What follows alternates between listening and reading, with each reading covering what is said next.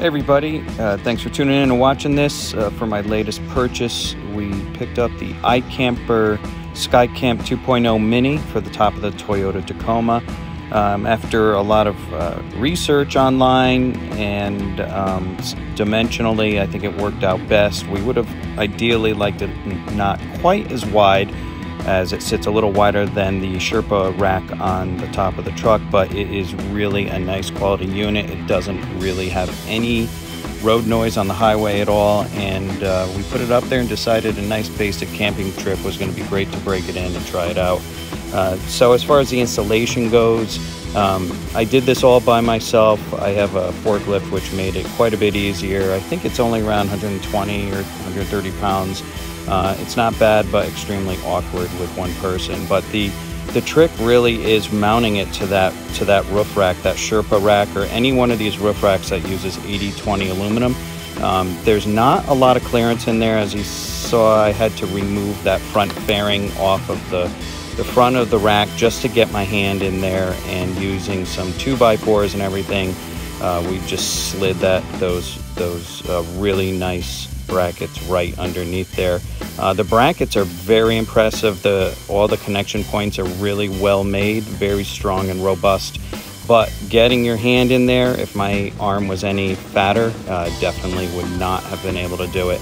And the supplied Allen keys, the hex keys that go in there, they're definitely too big to make the rotation. So I had to grab a couple other shorter Allen wrenches, or I could possibly use a long one. That 2 3/4 is what was left on each side to balance it off on each side. And as you can see, I'm trying all different hex keys in here to try to get this thing tight.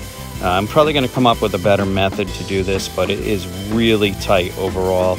I did get it in there. It's really solid, really sound. Put that front fairing back on there. That process definitely took a little longer, but as you can see, this is the iKamper hex key that came with it. I ended up using this one right here, and I tried one of these T-handle. It is a 6mm hex, and you could try a couple of them, but just a standard regular hex key worked best. As you can see, it mounted up nice. A little bit more of an overhang on the sides that I wanted, but it doesn't look bad, and it is really a well-made unit. Like I said, this is the first time opening it. Unlatched those stainless wires and pulled this thing right open. It worked really well. I was very impressed, having never done it before. And take a look at the inside of it here. It's really quite roomy, and it's just so sharp looking, well made. You could sit up on the inside, have the screens, the plastic covering over the window tints, and as you can see, those bars hold up the rain awnings. It poured this weekend, and there was no rain in the tent. In the sun, it does get a little hot. Next time we're bringing a fan for sure, but overall, this thing is a fantastic quality. Feel free to ask any questions in the comment section. I'll do my best to answer them. And don't forget to hit that like and subscribe button. And thanks a lot for watching. See you on the next one.